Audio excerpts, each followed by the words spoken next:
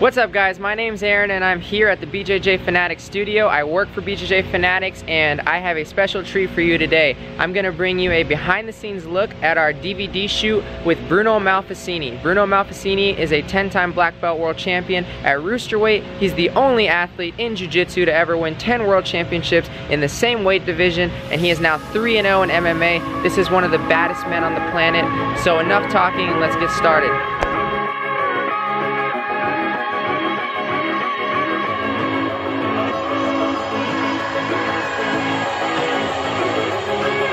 Here we've got Bruno in the building. What's up, man?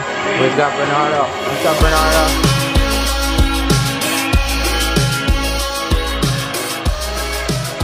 We're here with the man behind it all, Mr. Michael Zenga. Are you excited about this shoot with Bruno? Super excited. It seems like it's been about 2 years in the making, but we're so happy to have him here. I mean, you have a lot of guys who compete at jiu-jitsu, but there's only one guy who's won the most. And the funny thing is that when you watch a lot of guys and they're out there, they sometimes seem to be playing the game and this and that. Bruno is just attacking. He's one of the most exciting guys to watch. Such a nice guy, such a smart guy, so it's just an honor to have him here.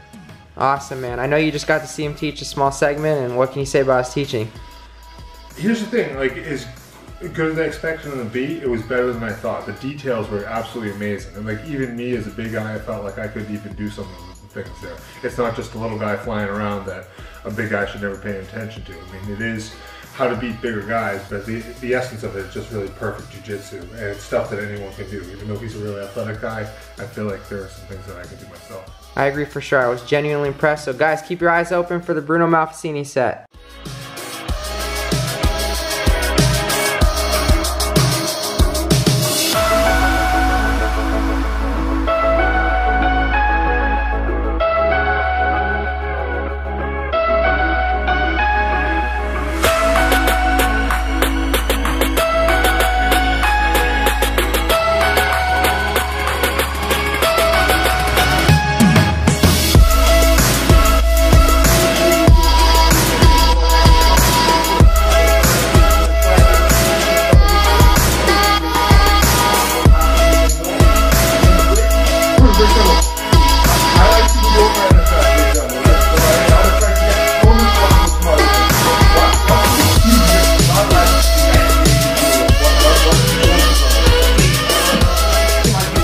So guys, we're here with Bernardo Faria and Bruno Malfacine. Between the two of them, we have 15 black belt world championships, and we also have a rooster weight and a super heavy. So guys, how'd you meet and how long have you trained together? Yeah, so I met Bruno probably like 2006 or 2007 when I was purple belt and he was a black belt. And I used to go to compete in Rio de Janeiro, which was nearby my hometown, and we always would see each other and kind of compete in close time. So we started talking, become friends. Then Bruno moved to Alliance in 2008, and actually it was him who invited me to move to Alliance because we were friends, we were close. So he was the one who invited him, so that's amazing. Yeah, actually, I remember 2007, we were the words, talking about like things. Yeah. And he used to train at BTT and train at that team. And then I thought we'd end up at the Alliance, train together, live in the same apartment, Yeah, these guys been helping me since like my first few years at the black belt. And like a brother, like brothers. Yeah, like a brother. No, it was a very fun time, and we were living all in the same building, so it was such a great time of life. I remember only on our building there was like 5 black belts world champions living in the same building. It was like me, Bruno Malfacine, Michael Lang, Sergio Moraes, Leonardo Nogueira. There's one more. Me, you, Leonardo Nogueira, Sergio Moraes, and Michael Lang. Yeah, 5. We said 5 here.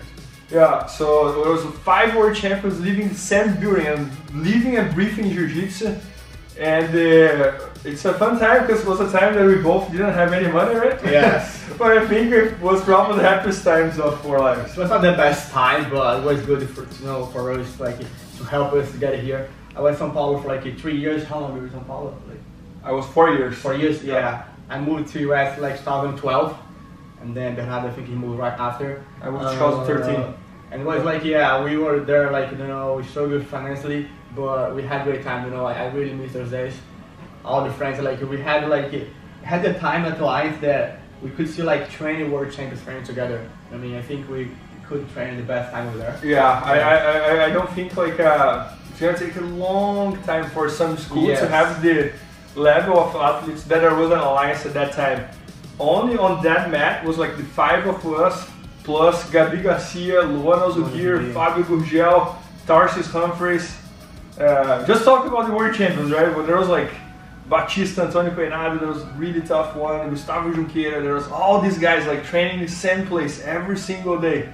And so it was such a great time. And I remember like me and Bruno, we used to live a bit far from our hometown. So then in the weekend, everybody would go to their hometown. That was like 1-2 hours around São Paulo. And we were the only ones left over there in São Paulo. Every weekend doing absolutely nothing. Without money. Without money. So it was a tough, fun time, I could call like that. And now it's great to look back and see where we got and where we are. So it's, well, it was worth it. I remember that was the big question. I was like, where are you gonna get into this jiu-jitsu? You know, like, why are you gonna become this crazy jiu-jitsu here? Like, everybody doing other jobs and this and that, but I'm very happy with the decision we took. Yeah, and guys, now he's my bet to become the world champion UFC as well. He has won 10 world titles in jiu-jitsu, the only person in the world who has won this amount of world titles in the same division. So I call him the best pound per pound in jiu-jitsu, probably in the history. And now he's doing the same path on MMA. He's already 3-0. And I'm super sure very soon UFC is gonna get him, and I think those guys are in trouble. That's funny because like I was like 3-4 time world champion, you know, and Bernardo was one of the guys, you know, that was telling, man, you're gonna make easily type 10. I was like, man, shut up, I don't believe that, you know, whatever, I don't believe. And he was always telling me that I was gonna get number 10. And then now he's telling me that I'm gonna be world champion one day. And the reason why I decided to make this transition, of course, was because I've seen the people that is around me, you know, that believe in me. But the main reason why is that I was looking for a challenge. I was still competing jiu-jitsu, but it was not making me happy anymore to win more titles. And I was looking for a bigger challenge. And the main reason that I moved like to MMA is that I really believe that I can make it. You know, I would not do it if I could see myself like as a number 2, number 3. Now I'm moving. I made the transition because I want to make history as in jiu-jitsu.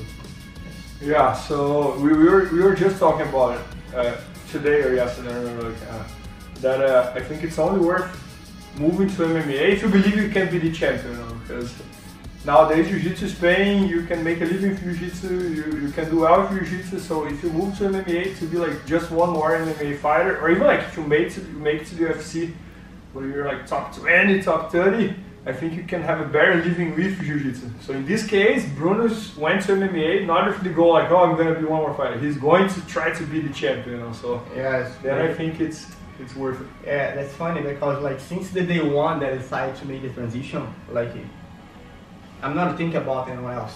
I'm thinking about the champion every single day. I'm thinking about the number 1. I mean, and they're the targets. Like now we have a new one.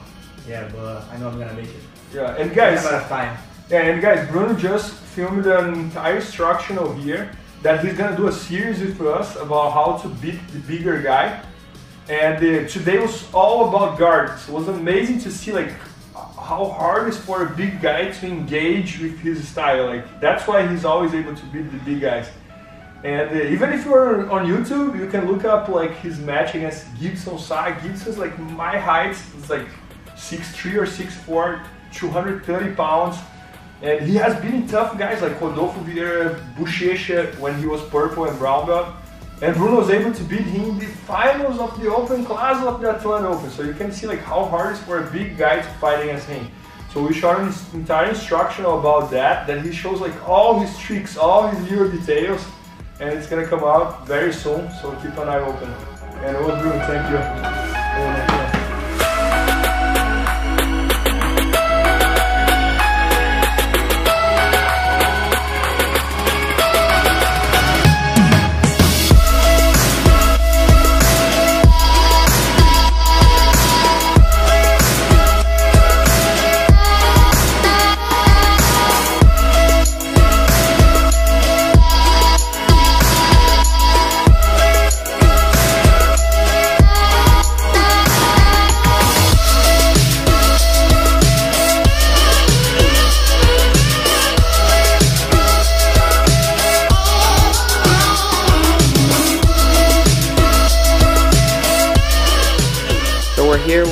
the 10-time world champion, Bruno Malfacine. We just finished up like 8 hours or maybe even 10 hours of filming. How do you feel?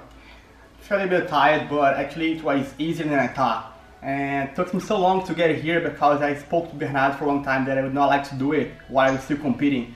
And I finally could make it. I'm still happy. I'm so happy because now I could share all my secrets. I hope you guys enjoy. There's so much good stuff there. Alright man, thanks.